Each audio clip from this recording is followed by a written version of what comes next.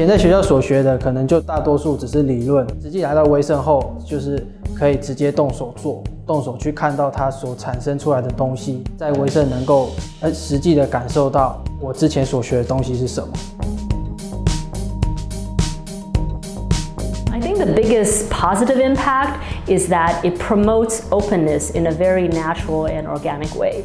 And as you know, teaching is the best way of learning, right? So when our people, they start to teach the interns, it gives them a better perspective, a different perspective of how they look at their task.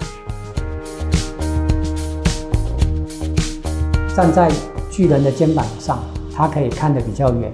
那在实际上呢，就是在产业界呢，他可以看得清楚呢，这一个系统的开发的流程，他都可以有一定的认识。主要是开发驾驶辅助系统 ADAS 以及 Surround View System 的团队。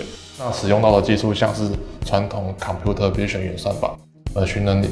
那设计车辆辨识、行车追踪以及交通号志的侦测与客制化的车载软体等等。我们负责的工作是优化与强化智能语音助手。目的是让人类可以通过各种自然语言和机器进行无障碍沟通，让机器能够更精确地完成人类的指令，让人们实现真正意义上的解放双手，处理日常繁琐的事情，提高生活质量。I've been working on the PC user interface for a small camera that VIA is selling to its customers called the deepen home camera.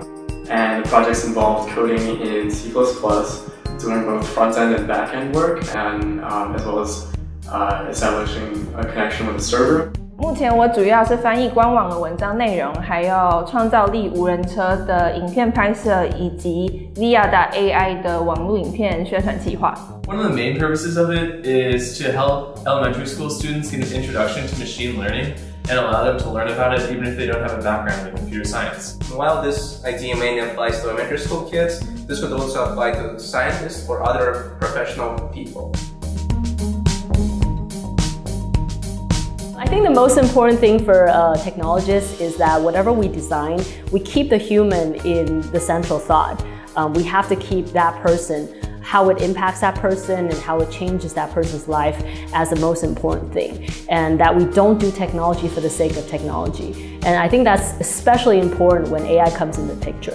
近年来，就是因为国道客运大车货频传，那政府也积极推动防打瞌睡的装置。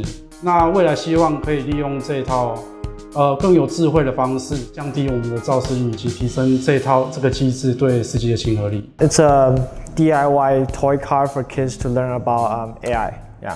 The purpose of this show is to inspire kids about the futuristic car, and it fits into the concept of AI. 不要再让孩子成为教室里的客人。所以我觉得我们在做这个计划，就是希望可以让每个孩子都可以融入教室，真的都获得平等学习的机会。因为在晶圆厂这种讲究高良率的产线，只要发生错误或是失误，让产线停下来，这个成本对公司来说损失是很庞大的。而且人会累，机器不会累，让机器去做2度验证，其实是可以大幅的提升整个产线的流畅度以及提高良率。I have a quote from Henry Ford. He says that anyone who stops learning is old, whether he's at 20 or 80. Anyone who continues learning is young. And the greatest thing in life is to keep your mind young. So what I want to tell the interns is keep learning and stay young. I really enjoyed the aspects of independence and collaboration.